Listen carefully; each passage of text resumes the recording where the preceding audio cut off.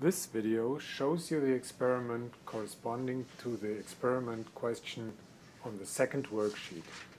Here I have a bunch of pie plates. They're made of aluminum, and I put them on the terminal of the VanDeGraaf generator.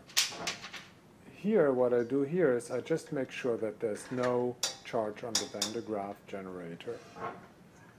Next, I will switch on, and you are supposed to predict what happens to the pie plates. Now I switch on, and you can see the pie plates are repelled from the VanDeGraaf generator. Finally, I make contact between the large sphere and the small sphere, and what that does is that the charge on the large sphere goes into ground through the rod, and it's safe to touch the large sphere again.